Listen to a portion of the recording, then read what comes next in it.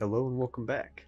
This is the second episode of a multiple part series in where I'm hoping to help educate and introduce new players and existing players into the universe of Star Citizen in something of what you would call a tutorial series.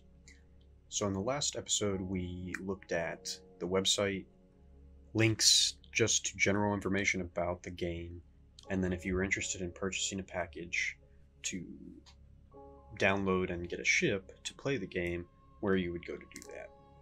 And so what we're going to do today is actually spawn in to an actual universe and play the game for the very first time, so to speak. So we're just going to go ahead and alright, so after failing twice by showing you guys my password and my username, I figured I'd just log in off screen, and with the magic of movie editing, we could just edit that out. But here is the current launcher as of 3.6.1. This could change, but imagine, you're always going to have a way to launch this game. Some things that are different about this one. You know how this game is an alpha, there's different versions of the universe.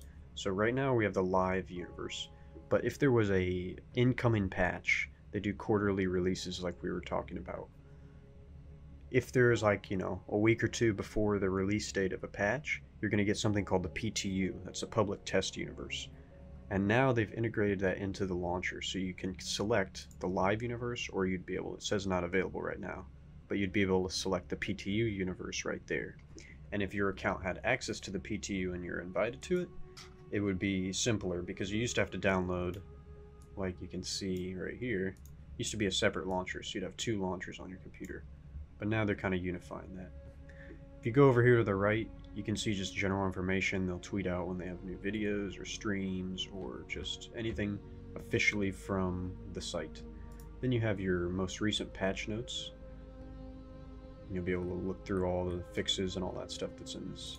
And then you'll see, for the launcher itself, any settings. So this is where you can change where you have the game downloaded. This is where you can verify the game's files in case you're worried that the game didn't download correctly. You can do things like limit the download speed and max downloads. You can do things like quit launcher when the game is closed. They've added that feature in there.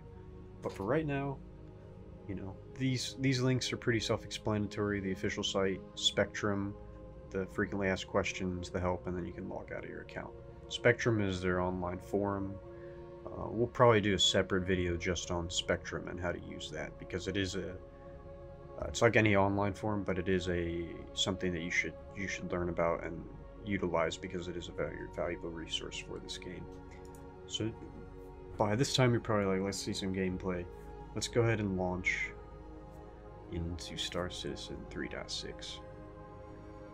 We're greeted here with this beautiful opening screen of a moon, and I think it's an Idris that's off there in the distance, the little ship there in the center.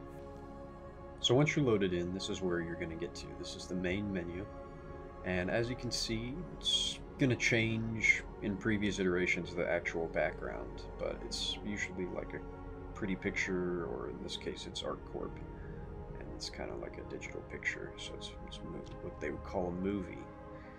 And if you look in the top right hand corner, we have all this information up here.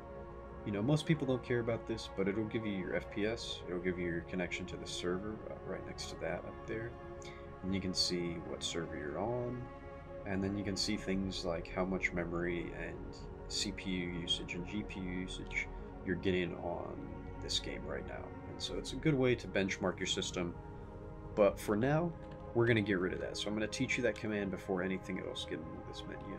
You're going to bring up the tilde key, you're going to type r_display info equals 0, and you're going to see this little r_display info colored version come up with the brackets. That means it's working. Hit the escape key, and then you'll notice that is gone. You can use a custom user config folder or a file, and you can get rid of that just as is, but that will spawn generally with each patch right now, and it's annoying sometimes if you just want to enjoy the prettiness of this game, so we shut that off if we wanted to do that. But getting into the actual game itself, we've got the universe here, we've got Star Marine here, and we've got Arena Commander. And we'll probably do separate videos on each of these, but I'm just going to click into each of them real quick. It'll take a second to load up each little module, and as you can see, you're in the module now. And these are just easy ways to get into things like FPS action, or with Arena Commander, flying ships and fighting. So same thing with Arena Commander. There's a couple different modes for the FPS and online flying, but you know, now with the ability to rent ships in Arena Commander, you can really try out ships before you buy them and fly around in a smaller level before you get into the big universe. So let's go into the universe. This is the public universe, so to speak, is what they call it. And you're greeted here with a few things. You're up here, he says, please select your destination. You have spaceports, and right now we only have one system to spawn in, but eventually there's probably going to be a list of places you can spawn to select from. It might be region, it might be every location. We're not sure how that's going to work yet, but right now you can only spawn in one system. However, you can spawn at many different spaces in that location. So think of this as a solar system, and there are multiple planets in the solar system, and you can save your location on those planets if you sleep in a bed. So you're not linked to just one place where everybody spawns right now. Below that, you've got your hangars here, and these are pretty much the first thing they released in the game, but more or less it's a way to spawn your ship and customize it and just look at your pretty stuff, interact with it. They have all of the items and the subscriber flare and any of the in-game items that you've got linked to your account. They can be displayed or put in this hangar, so it's kind of eventually going to be like a custom meeting place or like a personalized space that you can roll your ships to and maybe invite other players to come visit. They're all different themed, and you can kind of see, you know, what each one is. Kind of an explanatory. You got like industrial ones, self-land, I think everybody gets that, it's just the default one. And then if you get some of the bigger ships or the nicer ships, you get access to some of the nicer ones. But they're pretty cool, you know. We could take a look at them in another video. I'm sure I'll do a separate one on the hangars and each of these modules. But right now I really want to get us into the actual universe. You're going to see this when you do it, but I'm not going to, is the character customizer. This is something they just added. We're not going to go too deep into that just because it's going to be different by the time a lot of you play the game. But think of it as like any RPG. You can select genders now, so you can be boy or girl, and then you can go, and what their concept is that you choose your parents. So you pick two people and you use these sliders, and this will slide like how much of their DNA goes into the final person. So say we want to take all the DNA from this guy, he's going to look more like this parent. But then if we do all like this, it's going to have this guy's face. And then you can kind of like mix and match and make your character. You can go into very specific stuff like your hair, your eyes, and then all that. So here's our guy. But we're not going to do that because I've already made a character. We're going to go in, and you can select your region at this top right hand corner, and then you're able to learn a little bit about the system you're spawning in. So right now we have Port Olisar, Lorville, Area 18, the rest stations, Levski, and Grimhex. These are the locations that you can land your ship and spawn at in the game. So with that, so we've spawned here in our bed, and it looks a little weird when you spawn in, because you might be like, what's my perspective? I have no movement of anything. I'm just stuck in a bed. But if you're using a keyboard and mouse, which hopefully you are if you first are playing this game, what you're going to do is you're going to hold F. This is going to bring up pretty much your, what you would call like your inner thought pointer. So whenever you want to interact with anything, you want to do anything, click on anything, pick anything up, you're going to use the hold F button, and you're going to click on that. But right now, we can't move. We can also use WASD standard movement keys for any PC game, and we can get out of bed. So our character is going to get himself up here, and as you can see, we've spawned in a hab. So just use your mouse to look around, and your hab may look a little different than this. They've done this on each of those locations that has the habs. They've made them kind of narrative, so each one is themed a little bit differently. You can see where we're sleeping.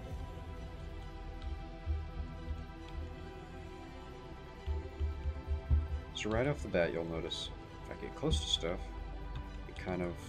some of the stuff glows. And so what we're going to do is we're going to use our inner thought key, and we can look at this stuff. And this is one of the new mechanisms they're adding in and gearing up for, so that you'll be able to pick stuff up, pretty much anything that you see that's an object in the game eventually. And you can do stuff like, you know, let's inspect this mug here. Oh, well, you can also see I've accidentally done this, but we can place it. So we can literally place this. Oh, there it goes. Mug anywhere. Let's inspect it again. I think it picks it up and then you look at it. Yeah. So with our hand, we can kind of look at this. This will be super cool once they add VR and things. But right now, more or less, it's just to look at things. But let's place this mug down and see what happens when we put it up there. Oh, it fell on the table. So they even have physics, and that's pretty cool. So you can pick up anything you want. You can eventually like see how this is a folder. Like eventually you'd be able to lift this up, open it up, and look at it. That's kind of what they're thinking is with all this. But the inner thought bubble applies to anything, including stuff like beds. So we can get back in our bed, and this applies for most beds in the game. Some of the ships work, but just so you can see this before we leave our hab. Get into bed, get all tidied up, and then if you look, you bring your inner thought bubble, I think, maybe not, maybe it's just in the ships. You can actually log out from your beds, but I guess that's just in the ship for some reason. So you're in a hab, and now you want to leave. So what do you want to do? Before we leave, I want to show you a few controls on the keyboard that are going to help your life in this universe run easier. The first one is going to be F4. This is just a camera control. This brings up the third person both in your ship and on person and foot. And this is really well for taking pictures. You'll notice that I'll turn with my camera, so you can kind of even play in third person. And then if I want to go back to first person, or say I want to like interact with something, I can just hold the F button, and it'll pop me back into first person. So going back into third person, you can actually move your camera around if you hold the Z key.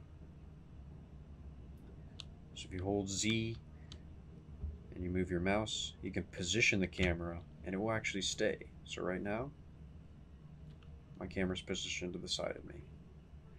If you want to reset that, you're just going to hold the F4 key and then reset your camera with the multiplication key on your numpad. It's kind of a lot to take in, but if you want a genuine Star Citizen experience, I'd recommend learning how to play in third person in some capacity, even if it's just to take pictures. So with that being said, let's take our first steps out of our hab, because these things are tiny, especially the ones at Port Olisar aren't even that crazy because it's just a space station. It's not ArcCorp, it's not Lorville. Let's go ahead and look at the door with our inner thought and open the door. So we're greeted here with Port Olisar, and this is where we're at. It's a space station just outside of Crusader in the Stanton system. If you look around, you might see other players spawning down that hallway in those habs. They call them easy habs. And if you look at these annoying machines to my right, these are some of the many vending machines that they have in the game. Big Benny's is kind of like a brand that's gotten cult status within the community, so take note of the Big Bennies. They're important. Moving around, let's go downstairs. But as you can see, we're moving really slow. So if you want to run, you can use sprint, which is the shift key. And we can run around here. We can run on stuff, do all that good stuff. But you may not want to run full speed all the time. So what do you do if you want to do that? If you have a mouse that has a scroll wheel on it, you can scroll up and down on the mouse wheel. And it'll actually increase your walking speed. So here's me at fast pace.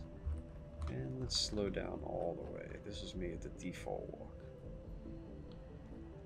So this will help you navigate, not run into doors, not run into other people, especially on ships. If you run full speed on a ship, you're just going to get caught and stuck on like little pipes or doors or whatever, just because it's close quarters on a ship. So as I've been sprinting around, I'll probably pass some things that I need to go over. But first and most importantly, on any space station that you're going to, in Port Olisar, you're going to spawn, you're going to have some way to spawn your ship. And on Port Olisar, this is the place to go. This is the centralized spawning room on each of the struts, because you can spawn on multiple spots on this space station. But if you look, you'll see the screens. These will be stationed all around, and they'll be different depending on the station you're at. But this is where you would go if you want to spawn a vehicle on a pad to fly away. But since this episode is a lot to cover, and we're probably just going to get through this initial room in Port Olisar, we're not going to spawn a ship today. That's going to be a whole separate video, because flight in this game is a lot to take in. There's a lot of buttons, and I've already talked about a lot of buttons, so I don't want to super confuse you guys. But let's go to a window real quick to give you an idea of what Port Olisar is. Maybe I'll take a fancy graphic and I'll overlay it, but as you can see, there's these rings here. Port Olisar is a long and narrow space station, but it has basically 4 struts arranged in a square or rectangle around a centralized strut that runs the length of the entire station. And around the station there are these rings. And so the rings kind of let you know where the struts are. But it's also got some good views. So pretty much each side of every station has 2 big bay windows. So this side, and then if I go that way, there's be another bay window. But you can see ships come in for a landing, you can see ships crash, you can see what time of day it is on the planets, all that good stuff. You can actually see a planet right off there. This is the planet Cellin. Actually make out some detail all the way from here. You'll see the AI. They'll be navigating about the station, sometimes oddly, but that's just the way it is. And then you'll see brands. You'll see shops, you'll see signage, and you'll see kiosks. And so if you want to go into one of these places, just go up to the door, and if they're open, they'll let you in. Dumper's Depot right now is a place to go to for all your ship parts, so power generators, shield generators, that type of stuff.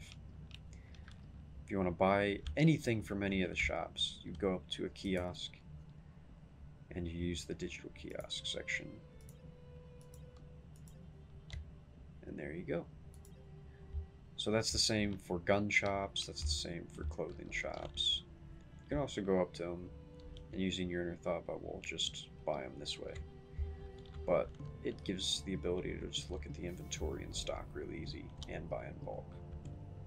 So here's another player actually, and if you go up to other players and you use your inner thought bubble, you can invite him to the party or you can add him to contacts. So that's another useful tip.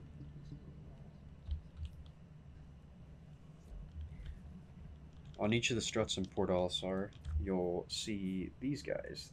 these are the commodity traders in Star Citizen. They will be the guys and kiosks that you go to both buy and trade goods. You'll also possibly be delivering packages to this guy. So I can pick up deliveries, make a delivery, or just see how he's going. That's all. So you'd place deliveries there, and then you'd interact with them, and if you had a mission for that. If you want to trade, however, all you have to do is go to one of these trade consoles. Select the location of your ship, which I don't have one spawned, so it's not going to show, and then this would populate with all the good things to buy or sell that you have access to. Something really quick to point out, the signage in this game is very good. It's also very laid out. So use the signage to get information. As you can see, just in this room right here, we have 1, 2, 3, 4 signs that give us information about where we are, what we can do, and give us, other players as well as yourself indication of where you might possibly be. So you can see in the very far back, you see the Deck 1 signs. That lets you know what level floor you're on. You can barely see it, but there's the Deck 2 signs just peeking through the windows on the 2nd floor there. Where the AI just walked over and is leaning on that pole, you can see the landing pad indicators. You can see landing pads 1 through 10 on any given, well, it's actually 0 through 10 on any given landing strut. So there's a total of 40 landing positions on Port Olisar. And the arrows will indicate which airlock you need to run to in order to go to. So if you want to go to C, strut 9, you'd go this way, and you'd follow the signs. And you'd eventually be led to the airlock that you need to go outside. But we're too scared to go outside, so we're not going to go there. Let's come through this way. We'll go to the other side and look out this window, and you'll see another ring.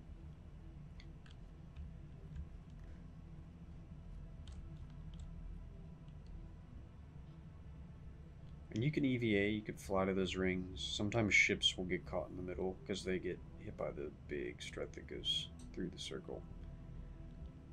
But Port Olisar is pretty big for a space station, and it's not even the biggest in the game. So if we back up a little bit here, you'll start to see some other shops. We have Gritty and Fence. If you go in here, this is the first shop you'll probably be greeted with where you'll get armor. And the armor system actually expanded a lot in the last few updates.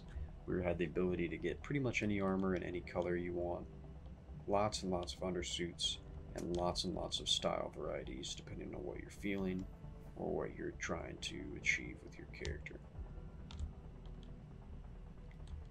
So you can come in here and you can try any of these suits on that are displayed, and they all cost different amounts, and you can actually, with your thought bubble, look at individual items, try them on, and buy them off each suit, so you can mix and match very easily just by looking at these.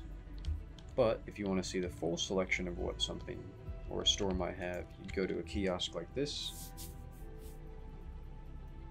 You'd be able to look at all their undersuits, all the armor, arms, helmets, legs, and torsos, and you'd be able to get a 3D rendering once you click on an item up close of what this item might look like.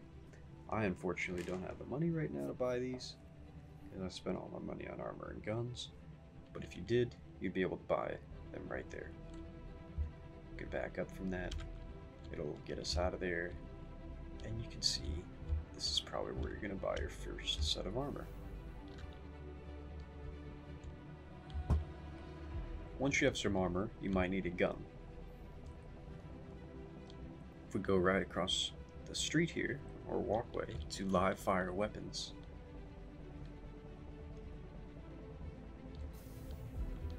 we're greeted with our first gun shop. Hi, welcome to the store. Hello. You'll see the guns that are available displayed on the wall, and these are generally the ones that have unique skins. So there's camo. You know, these are station or spot specific. Whoa, dude. Why are you so angry? Back to what I was saying. These will be station specific or location specific. So some camos and some guns will only be sold in certain areas, and those are usually the ones displayed on the wall. You will also see in between these two rows of guns the brand new. The little previews are a bit messed up, but these are sights that they just introduced. So we have everything from 1x all the way up to I think 8x is the max. Maybe a 10x actually might exist. Hey, back again, I see. Welcome. These shopkeepers are kind of creepy sometimes. There's some expressions. Need a little work.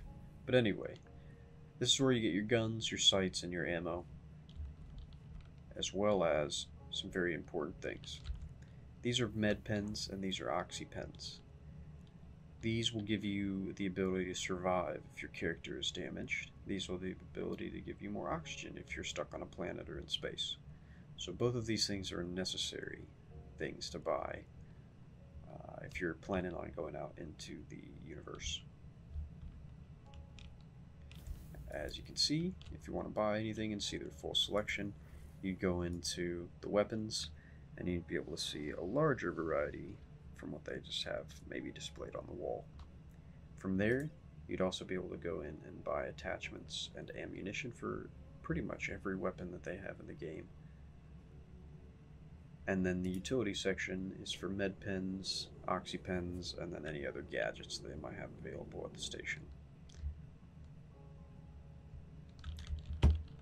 So once you have both armor and guns, you'll be ready to go out and spawn your ship. So maybe you make your way back to the main room, and in the next episode we're going to spawn a ship and we're going to take it out for a spin around Port Olisar.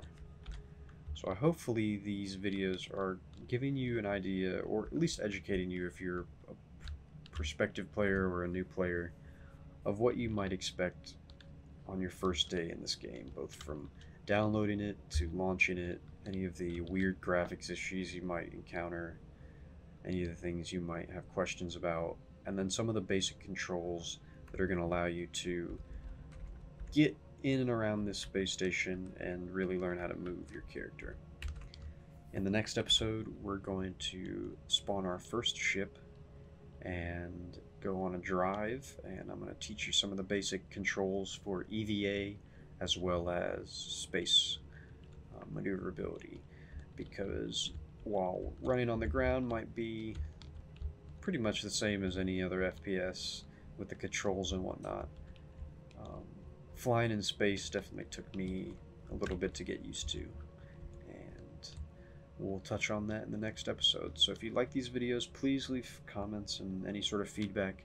If I'm not covering stuff that I need to be covering, if you want to see more, I can always make other episodes covering things in more depth if you're dying to know something about this game.